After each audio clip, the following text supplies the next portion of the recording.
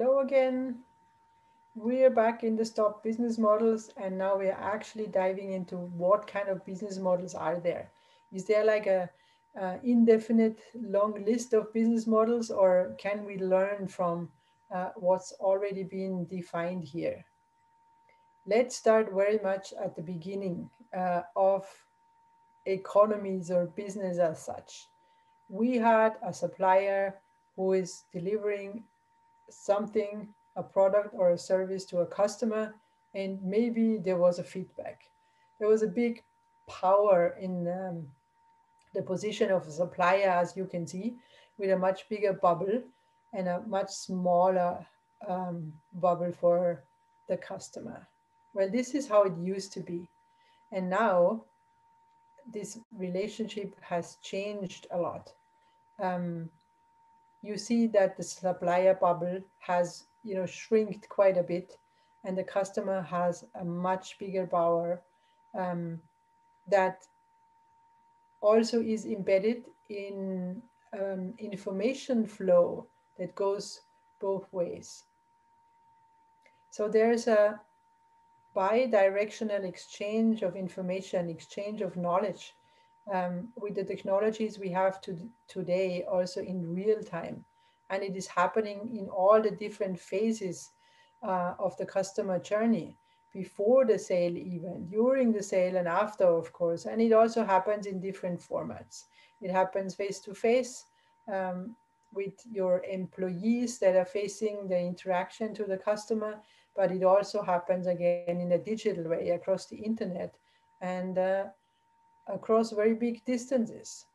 So this is a completely new setup that is much more um, complex again, and it is happening on different levels. So it's a lot to master and also to design how this should look like if you're building something like this from scratch. So let's dive into some of the business model patterns. And I encourage you to really dive into these resources that you um, have been sent as well to you. This is coming from the St. Gallen Business Model Navigator. There's 55 business model patterns that will help you get a grip of what different options you actually have. And the very first one is the bait and hook business model. That is one that maybe doesn't sound so familiar based on its title, but if you hear about what it actually is about, it's also called the razor and blades business model.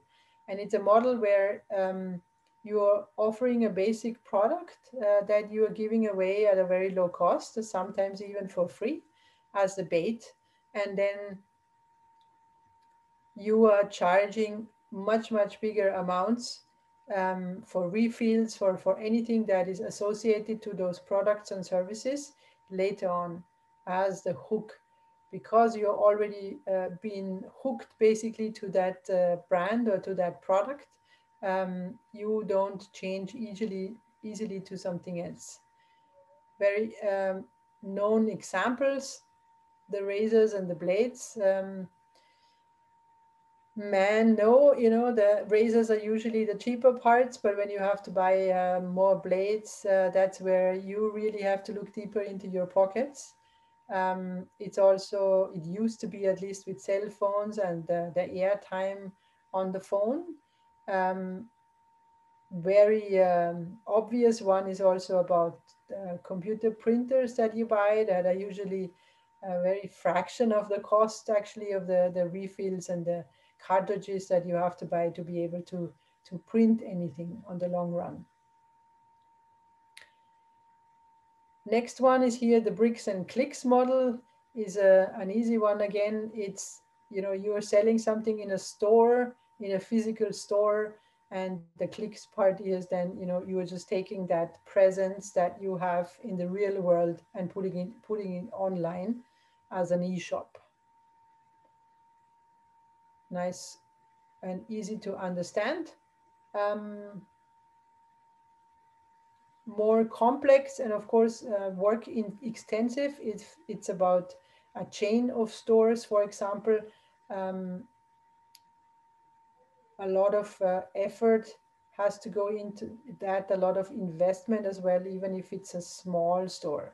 So yeah, this is digitization, I would say, being able to put a process that you have been doing traditionally from human to human uh, to yeah, mirror that in a digital process as well. I very much am fond of collective business models. That's where, you know, business organizations come together, or also, you know, consumers come together, and because of their large number, they're able to receive benefits in terms of lower prices or different kind of conditions that you will be granted because of the large number of units that are exchanged across the table. Cutting out the middleman is another one that's interesting. Part of disruption that's going on as well, where, you know, whole value chains are changing, and the title says it all. You are cutting out organizations that have been in between um, you and your end consumer, maybe. Um, and that means there is more profits for the parties that remain there, of course. The internet has been a major force for this, allowing customers to directly go to the producers. And that changes, of course, a lot in terms of prices, quality of services received, maybe other, you know, factors that come into play depending on the type of product we are talking about. Here's another one, revenue sharing. It's a model where different kind of stakeholders, sometimes even competitors, come together and share the revenue. Um, this is again a model that I really recommend and enjoy to design, because it's about a symbiotic collaboration between all the stakeholders that are involved, and it is for the benefit of the customer who receives an increased value. This is the model that is behind those 55 business model patterns.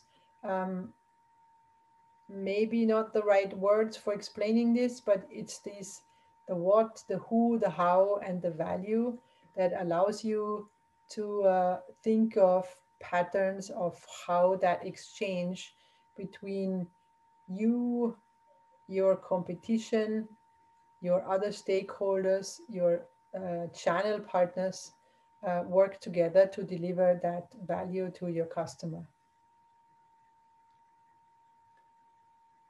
I really recommend you to take the time to read into those business model patterns, because this is only the basis actually of what you'll need um, in the end to create your own business model as such.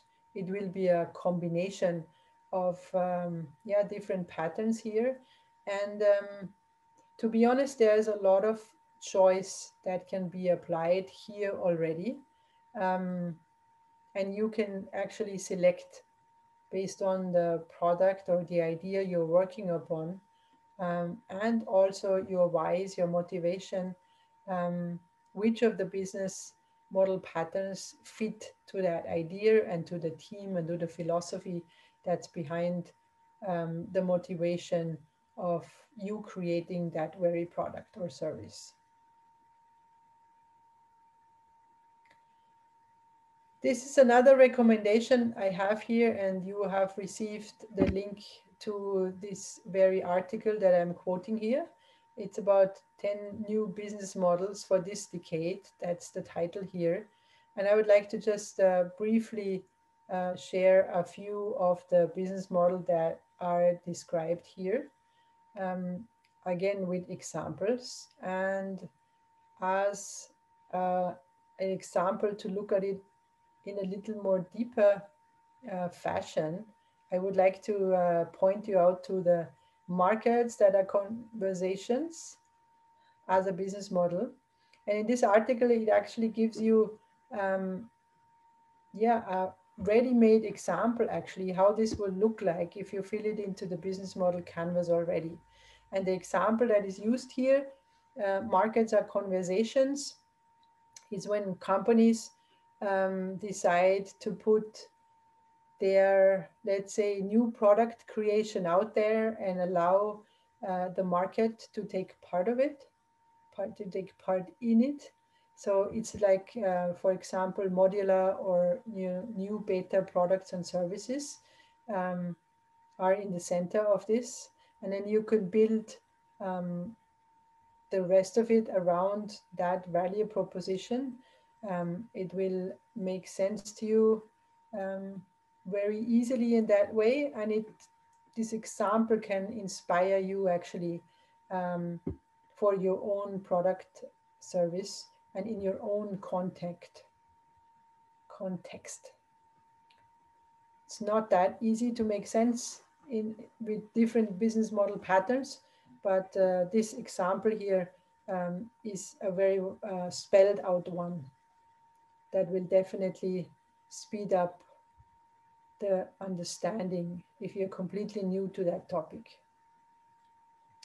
Here's 5 more of those business models that are described here, and yeah, dive into them, look at the companies and the concepts that stand behind them.